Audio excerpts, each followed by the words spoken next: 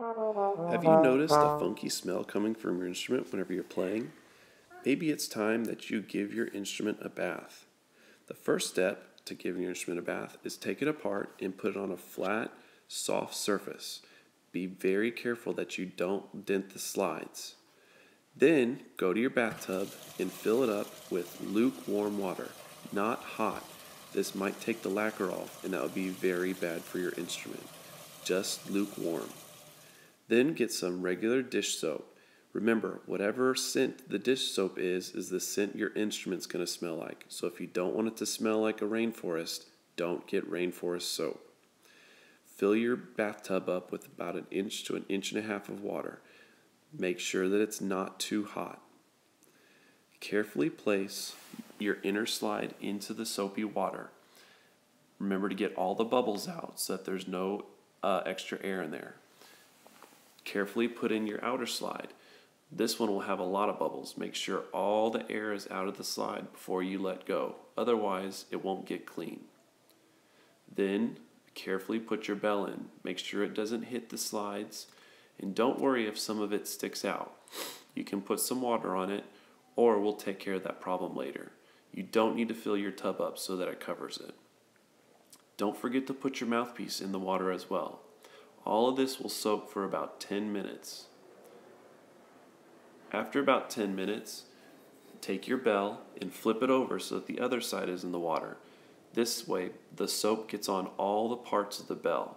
Everything else can just sit in the water and wait.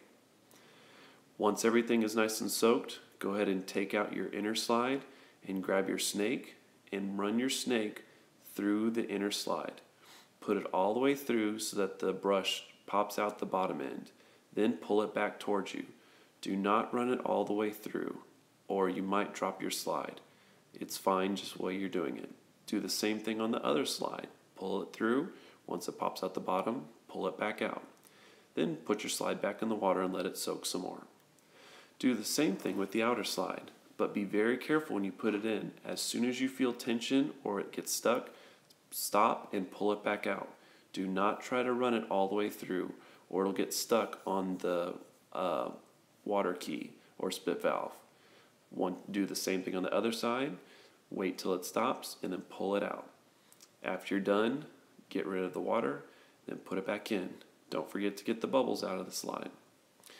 Now take your bell. The only part that needs to have the snake in it is the small side. Run it through until it stops, and then pull it back out.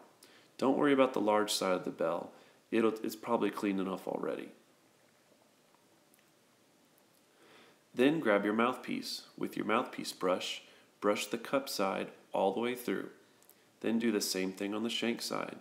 You may want to put some water in it and then do a little bit more if it's really dirty. Now grab a towel. Don't use your mom's nice Olaf towels. Grab an old towel that she doesn't mind getting dirty.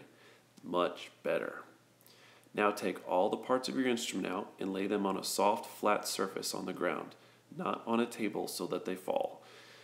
Be very careful with your slides not to let them touch, and then grab the old towel and dry everything off. Make sure you get all of the water out of your instrument. If any water gets left in and you put it in your case, it's going to get the case wet and then make the case smell really bad. Make sure it's dry. After everything's dry, make sure you put slide cream back on your slide. There. Now you can play trombone like a master. And it smells nice and clean as well. Isn't that awesome?